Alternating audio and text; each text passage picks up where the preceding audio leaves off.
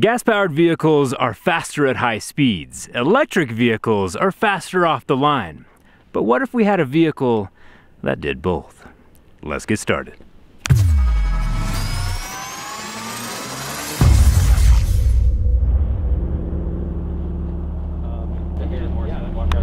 Corvette's here filming a commercial for this, well, for the launch of this vehicle. So there's some pretty sweet camera setups going around. Normally you don't see a Corvette on the snowy roads and mountains of Utah, but this Corvette is different. With traction on all four tires, thanks to the electric motor in the front and the gas-powered V8 engine in the rear. This is the 2024 electrified Corvette E-Ray. Since the front half of this Corvette is electric, it has the ability to be totally silent while it's creeping around under 45 miles an hour.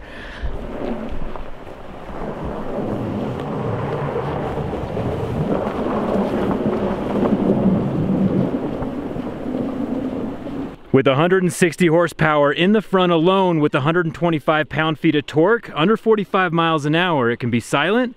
Above that, the rear motor kicks on. Floor it.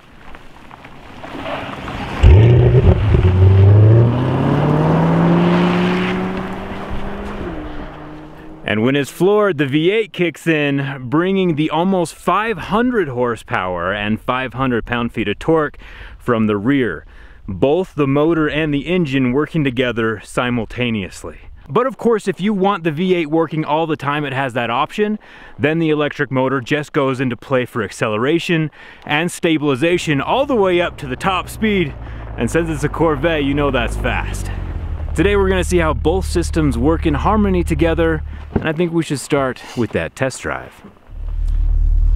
It's drive time. This is Ken. Yeah. He's coming with us. Let's go. All right. Today's launch of the Corvette E-Ray marks the 70-year anniversary of the original Corvette debut in New York way back in 1953. The original C1 had a solid rear axle, and no Corvette until now has been all-wheel drive. If you're puttering around town using just the front electric motor, you'll get about 5 miles worth of extra range. The battery pack is not designed for commuting. It's designed for extra power and extra traction, to fill in the small gaps where we might find the V8 to be lacking. All right, so ready? Okay. We're gonna step into it? Yeah. Oh yeah. As a bonus, a stealthy, silent exit prevents disturbing any residential neighbors you might like, while still being able to kick on the V8 at any point to disturb the neighbors you don't like. It's the best of both worlds. One of the perks of electrification is if you're accelerating onto the freeway, the Corvette will naturally downshift. But with an electric motor in the front that can kick on during the downshift, you're accelerating while the vehicle is shifting. The electric motor is ready to go no matter what speed the Corvette is traveling at. And it's not just about the extra juice while accelerating. Since the gas motor in the rear and the electric motor and battery in the front are independent from each other, we get very responsive traction control on all four tires, which translates to some pretty excellent dominance over the snow-packed mountain roads of Utah. Traction is extremely important when you're literally driving on ice.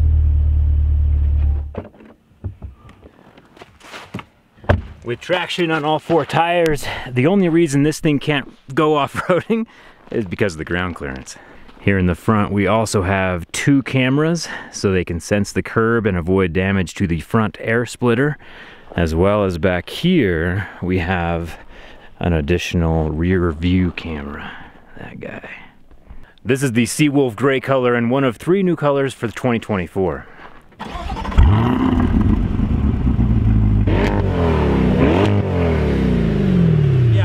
Probably should breathe that in, but I can't do that with my electric car. That is some power. It sounds loud and I can feel it. That's legit. If you want to watch Dan's video, I'll leave a link for him right here as well. Get his feedback on this electric / gas powered vehicle. And on my video, Zach's gonna do the same thing. We're gonna watch his hair go flowing. That was mean, man. That was mean. At first glance, walking around the vehicle, I'll get to underneath the hood here in a second. We have the massive vents on the side for the radiator. But over here, the first thing that caught my eye was the aluminum wheels and the giant carbon ceramic rotor that has all the stopping power for this vehicle. You might have noticed there's not a charging port. This is for the recycled dinosaurs going back to the motor. And that's because all of the charging done for the 1.9 kilowatt hour battery is done through regen. The electric motor uses the weight of the vehicle as it's slowing down for stop signs or stop lights to put power back into the 1.9 kilowatt hour battery.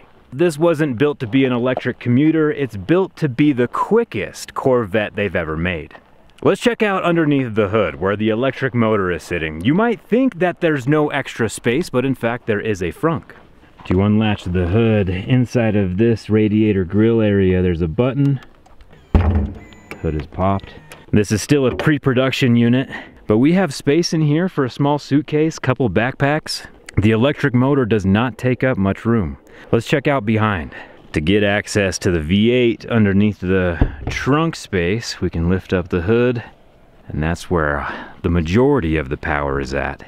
We do have room here. This could probably fit some golf clubs in this container back here.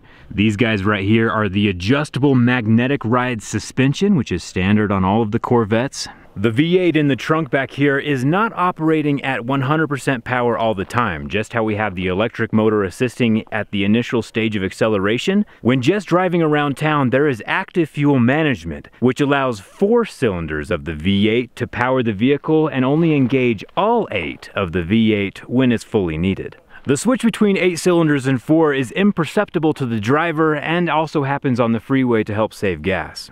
No one cares about saving gas. Let's just say the new Corvette isn't qualifying for any EV tax credits. Another thing I thought was pretty cool are these vents right here that actually pass through to the other side, letting the engine be air-cooled from the rear. Let's check out the inside.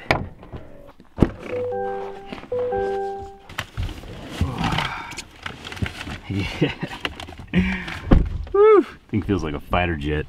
Not sure if you can see it with the glare, but we have hand-stitched leather, Bose sound system, carbon fiber everywhere on the interior. And the 1.9 kilowatt hour battery is in this center console between the passenger and the driver. There are only 2 seats, 2 displays, with more carbon fiber on the steering wheel.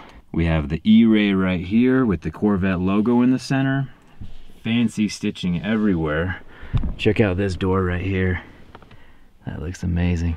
I've been told that this 2024 Corvette E-Ray has a 0 to 60 of 2.5 on an unprepped surface, which makes it the fastest Corvette ever made, giving it a super quick off the line as well as a super high top speed. Kind of the best of both worlds in a sports car.